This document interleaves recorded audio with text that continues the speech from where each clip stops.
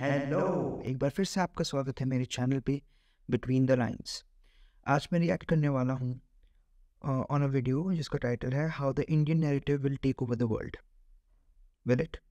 Okay, let's find out. This is on the channel PG Radio Clips. I will give the link to the original video in the description.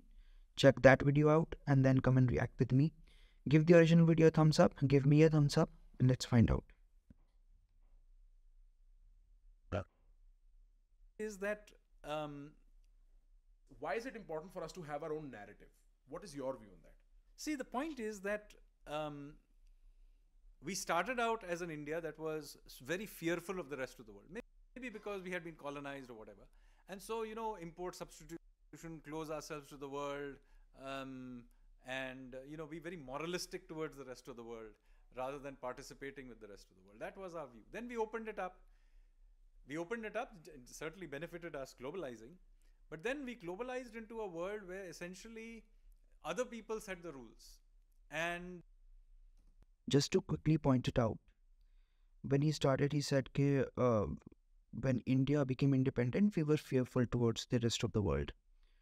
But which is, like, in hindsight, seen as a bad thing. Like, we shouldn't have been fearful towards the rest of the world. We should have opened ourselves up from the very beginning. But if you read NCRT, in especially the economics part, they say that when a country becomes independent, in the initial few decades or years, it is closed off because it wants to give rise to its own domestic industries, domestic businesses. So that's why, according to NCRT, that is the reason why India's economy was closed off in the beginning, because they wanted to give support to their own industries and not because we were fearful towards the world. So that is a contrast between what we are being taught and what he is saying.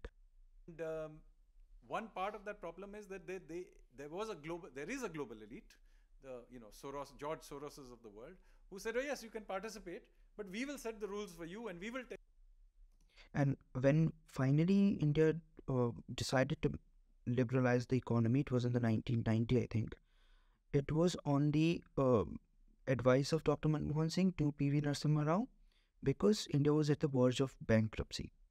So in hindsight, liberalizing the economy from the very beginning might not have been a good idea, but we waited till a very late period in our independent history. Tell you what you should think about yourself. Now, that too doesn't work. So as Indians, we want to participate in the world. We are accepting, Vasudhaiva Kutumbakam. So yes, the world is a family. We are a part of the world. This is not the old import substitution universe of being fearful of the world. But we want to participate in the world in our own terms. And why shouldn't we? We are 1.4 billion people. One sixth of the world population. Yes. We'll be the world's third largest economy in no time at all. We have one of the world's largest diasporas. Our diaspora is both proud and successful in all across the world. There is no reason why we should be defensive about our civilization and our roots. Right. So we want to participate in the world, but in our own terms. Therefore, we will be rooted in who we are. We not going to pretend to be somebody else. Right. Now, this showing through at multiple levels. Even in the West, say Rishi Sunak doesn't hide the fact that he is celebrating practicing Hindu. Right. Or you have Vivek in the United States. So this is a very big change. Right. 2 days. Rishi Sunak, everyone knows. Vivek here is Vivek Ramaswamy, who is a Republican candidate trying to run for the president of United States in the coming election. Decades ago, these same people would have changed their name from Vivek to Viv or something like that and tried to fit in. Right. We don't do that anymore. They said, yeah, we'll participate, but we will do it in our own terms. And while this is happening with our diaspora, this is also happening here. Well, even if they are doing it on their own terms, they do face these questions. They are constantly asked, "Ki tum to Hindu, how are you going to manage a country which is largely Christian or like from a different religion?"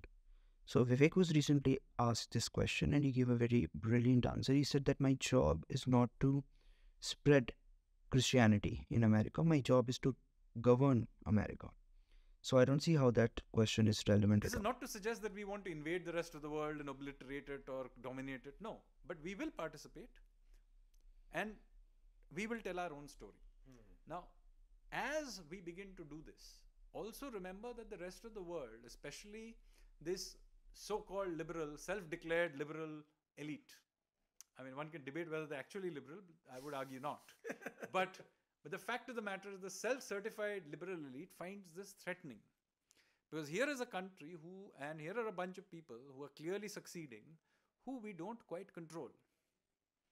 And so they will try in various ways, try and manipulate this narrative. And one of the ways, which I have written about extensively, is this use of global indices of various kinds. तो आपको बताएंगे global hunger index, bottom of the list. Global obesity index, top of the list. अरे भाई hungry भी हैं और obese भी हैं. बता, I mean, think through which one you want to we are. Then you will say world, in fact, there is something called the World Democracy Index. So democracy index mein we are some 98 out in the list. World's largest democracy is 98 in the list. So who is the number top guys? The top guys are Kingdom of Norway, Kingdom of Denmark, Kingdom of Sweden. You know, the main finding is effectively that to be a good democracy you have to be a kingdom. So this is the sheer absurdity of all of this. I mean, there is a global academic freedom index. In 2022, we were far below Afghanistan. Now, at least, you know, be reasonable. Be reasonable. Even if you're lying, at least try and hide it. I mean, you know, cannot be this absurd. Right. So my point is, this is something we should expect. If you are going to engage in the world, the rest of the world who is losing their position in the world, in the system. And by the way, many of these people. Just to point out that the people who are controlling this, like according to him, are self-proclaimed liberals. But the idea of being a liberal itself is giving people the voice, is letting people decide, letting them do whatever they want as per the law. And when they find out that the people are not in their control, then they tend to make up these conspiracies, make up these false reports, according to him. So I'm just pointing out the oxymoronic thought in this whole situation. People are being also questioned in their own countries. So there is a new thing called Environment, Social and Governance Norms, ESG norms. You may have heard. It's now getting imposed on everything. Now, there is no globally agreed parameters. Okay, some random NGOs came up and created some parameters and they are going around certifying everybody. Now, if you dig a little bit, you will discover that it's the same three funders who have created all these NGOs and these parameters. USAID, Soros, and one more. I think it's Omedyar or something. There are 3-4 like this. And essentially what they are doing is a form of neocolonialism, but they are basically using layer upon layer of institutions that are trying to tell you, we will tell you कि तुम अच्छे बच्चे हो कि नहीं हो. हम तुमको सर्टिफिकेट देंगे, तुम सही हमारा काम करोगे तो हमको और एक सर्टिफिकेट देंगे और एक लॉलीपॉप देंगे. And they find it a little awkward because India doesn't play by these rules. Right. हाँ हम रशिया से ऑयल इंपोर्ट करेंगे, क्या कर लोगे? हाँ, right. क्या कर लोगे? That pissed them off so much. So now the point of the matter is, so this is an environment where we have to keep our eyes open and realize that there is a huge effort to try and manipulate us. Right. And there are many people inside India who, for their own political, ideological, or whatever agendas, will participate in this.